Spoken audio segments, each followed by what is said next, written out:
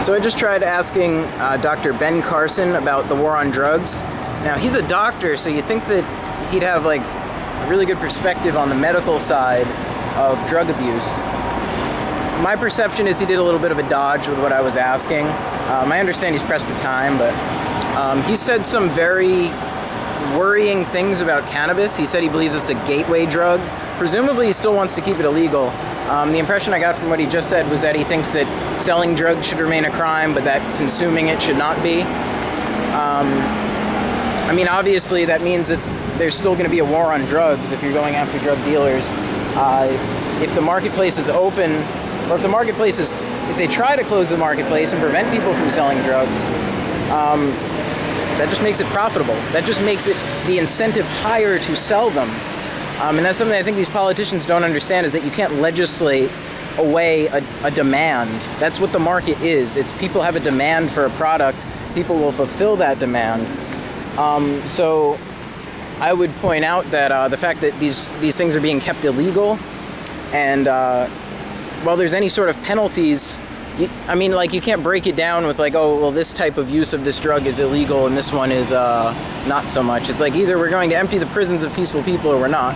Selling drugs is not an inherently dangerous act unless you're selling very dangerous drugs.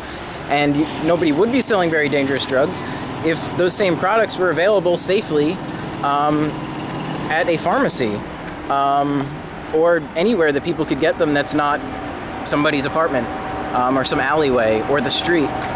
So he's, you know, Mr. Carson, I guess, is a more traditional conservative guy. He has some funky views on evolution, like he doesn't believe in it. So it's a little sad to see someone who is so smart and talented and intelligent and accomplished in their field have these, I'd say, very backwards views on, I don't know, I consider it a pretty simple issue. Like, they've been fighting the war on drugs for how long now? Has anything changed? No. I mean, people are still overdosing. People are getting locked up all the time still. How much of our prisons are filled with drug-related offenses, be it selling or possession, either way? So take that power away from the criminal element, enable people to buy what they need safely in the proper dosages, or another way of doing it, like I believe it's the Netherlands that has it set up, where you can use heroin in a controlled environment, and by doing that, they're taking away the social aspect of this drug abuse. So I'd hope that this is something that these politicians consider more. I mean, honestly, I don't expect Mr. Carson's campaign is going to go very far, and unfortunately, the person whose campaign goes far will probably be just as bad as all of these other people that we've had to deal with.